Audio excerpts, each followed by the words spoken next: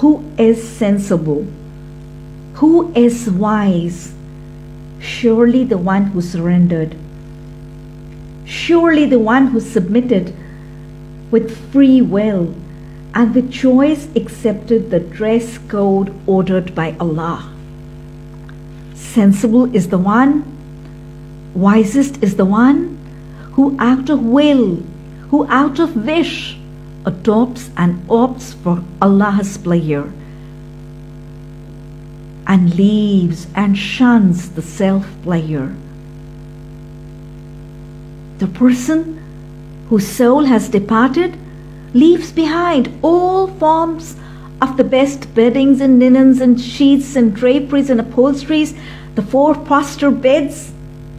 And now she'll be laid on what? She'll be carried on a simple wooden or a metal cradle or a bed with all the latest models of cars in the garage, in the drive, everything, one after the other, the latest models of all the cars standing, waiting in the drive. But now this time, today, the person, her body is put in an ambulance. This ambulance is going to carry her from her house, never to return, ever to return. Her own, her near ones, her dear ones, her dear sisters, her daughters, her granddaughters bathed her up. They washed, they poured camphor on her body. They clothed her in the coffin. Her sons, her brothers, her grandsons, they take her to the graveyard.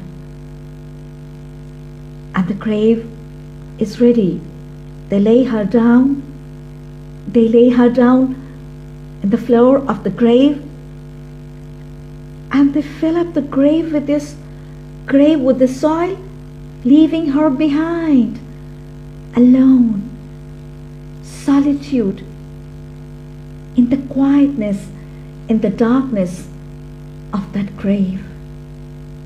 That is why Prophet ﷺ said, O son of Adam, don't look at the world with lust. Don't you look at the world with lust. The insects of the grave will start with the eye.